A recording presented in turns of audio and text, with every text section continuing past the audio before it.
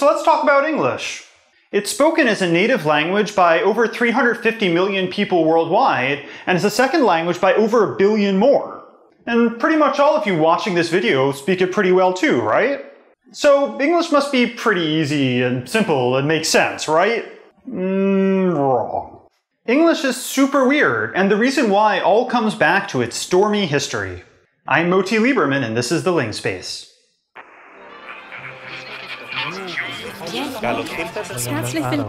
Welcome to the Ling Space.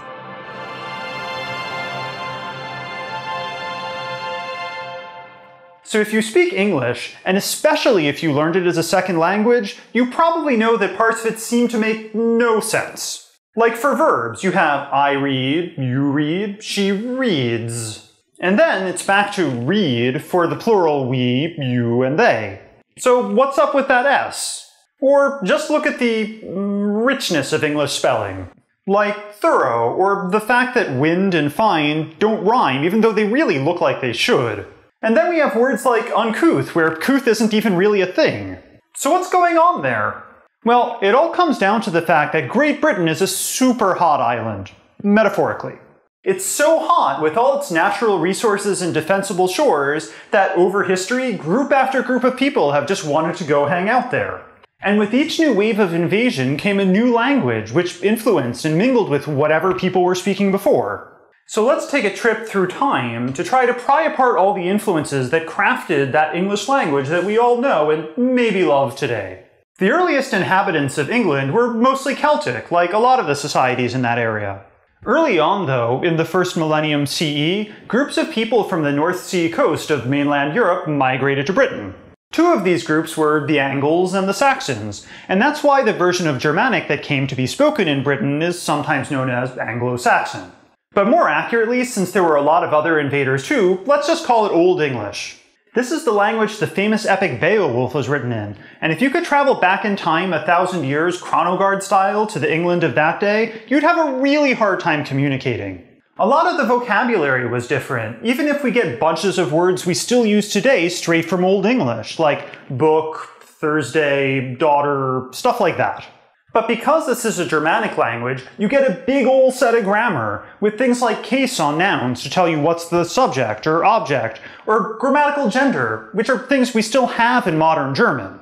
You end up with something that doesn't really sound like English at all. So, for example, a sentence like, the cruel man cut a page from the book, would have ended up something like this. Se slitna man slatan framet fram farbek. Pretty different, right? Most of the grammar of Old English is withered away by now. But even so, if English were a house, Old English would be its foundations. We get a lot of the shape and structure of our modern language from its Germanic ancestor. That funky spelling full of useless letters? That's a holdover from the time when that GH in drought actually did something, and we pronounced it like drucht. Old English stuck around for centuries, evolving slowly like languages do. A bunch of Viking invasions in the 9th and 10th centuries sped that change up and gave us new sound clusters like the sk you get in skirt or script. Actually, skirt and shirt are just two versions of the same word, which originally meant some kind of tunicky thing. The Anglo-Saxon version with the sh ended up meaning the top part, while the Norse version that we got from the Vikings with the sk ended up meaning the bottom. And then, in the 12th century, something happened that would change everything. The Norman kings of France took over England. With them, they brought their culture and their government, and also words like fiction, special, parliament, and money. They brought their awesome French cooking too, and that's why we have beef from the French bœuf, and pork from the French porc, and so on. If you look at English today, most of the words for meat come from French. But the original Anglo-Saxon terms live on in the animals themselves, so cow, swine, etc. But the Norman conquest changed a whole lot more than just vocabulary. English was renovated from top to bottom by the accelerated process of language change, and most of that Germanic syntax was just carted away. So, let's say the Viking invasion supplied the English house with some new windows and a cool chimney. So then the French went in there and replaced the plumbing, and tore out the walls, and stuck another floor on there, and then painted the whole thing blue. The Germanic foundations still give English its overall shape, but there's a whole lot of French in there. Around the same time as the French were introducing beef in Parliament to the English language, And honestly, where would England be without beef in Parliament? Another language related to French was quickly becoming the must-know language of Europe. Theology, philosophy, medicine, science, those were all conducted mostly in Latin. So if you wanted in on all the cool discussions the scholarly types were having, that's what you needed. Because of this, and because Christianity sank itself into pretty much every part of medieval life, we got a whole lot of Latin into English too. Latin gives us our isms and our ologies, our itises and oses. Put all this together, and by the end of the 12th century, English was so different from what it was 400 years before that it actually gets a new name, Middle English. This is the language of the poet Geoffrey Chaucer, and if you found yourself wandering into a book of Chaucer's verse, you might have a fighting chance at getting yourself understood. So, if you hear the folk of Swindon saken lawless chesa, you might get an idea that the people of Swindon are looking for some law-breaking cheese. The later Middle Ages and Renaissance is also when English started gaining some social prestige. For a long time, Latin and French were the languages of royalty and art, and politics and religion. But more and more, you started to see playwrights like Shakespeare and Marlowe writing their plays in English. And you even saw Bibles translated into English, and horror of horrors, higher education conducted in English. Maybe it was because more people across all classes of society were speaking English to each other. Or maybe it was because the Black Death in the 14th century caused huge migrations of people across England to try to get away from the disease. Or maybe it was for some as yet undiscovered reason.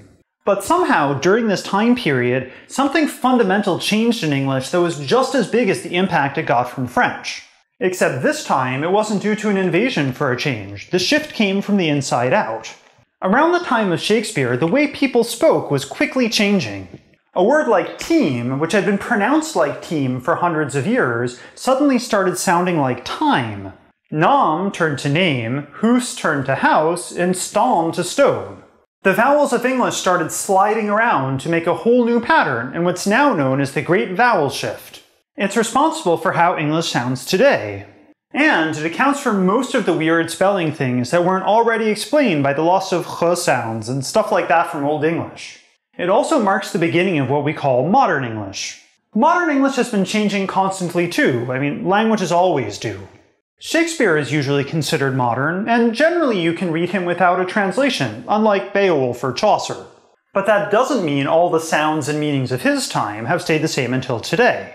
Like when Hamlet said, "I do not set my life for a pin's fee." However you look at it though, the changes since the 16th century have been a lot slower and less varied than what came before. One of the main reasons is probably that the printing press was introduced to England in 1476. Things got a lot more standardized once printed text was widespread. But there have been some important changes in the last few hundred years. For one thing, we stopped distinguishing between singular and plural you forms, like thou and ye. We rearranged the alphabet a bit too, so splitting up I and J, and V and U. We also scrapped symbols like thorn for th and ash for at. And we stopped rolling our R's. Even today, the English language changes all the time, like from region to region or through the long-distance communication magic that is the internet. English is a living language, and so it's going to keep growing and changing for as long as there's people to speak it. So we've reached the end of the Ling Space for this week.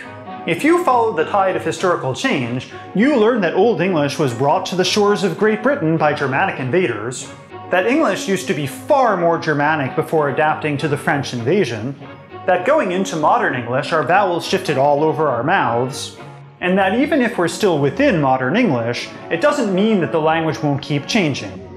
The Ling Space is produced by me, Moti Lieberman. It's directed by Adèle-Louise Prévost, and it's written by both of us. Our production assistant is Georges Coulombe, our music and sound design is by Shane Turner, and our graphics team is Atelier Muse. We're down in the comments below, or you can bring the discussion back over to our website where we'll have some extra material on this topic. Check us out on Tumblr, Twitter, and Facebook, and if you want to keep expanding your own personal Ling Space, please subscribe. And we'll see you next Wednesday. See ya, Nyahal!